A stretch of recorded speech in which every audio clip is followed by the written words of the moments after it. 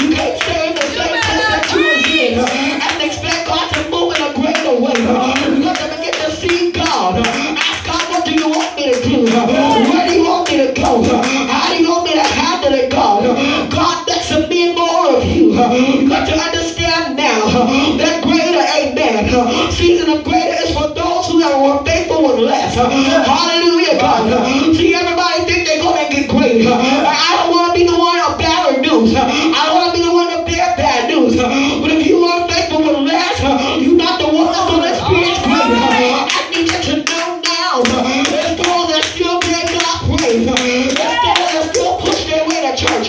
They have enough guts in their car, but they said I can make it to the house. There's those that were faithful, amen, to the assignment of ministry. Not those that came once a month. Not those that didn't want to come to Bible study. But those that learned to be faithful and less. Those that said I don't have enough money, but God help me to pay my tithes. Those that were faithful. If you weren't learned, if you never learned to be faithful and less, I can promise you now that you won't get greater. Oh God.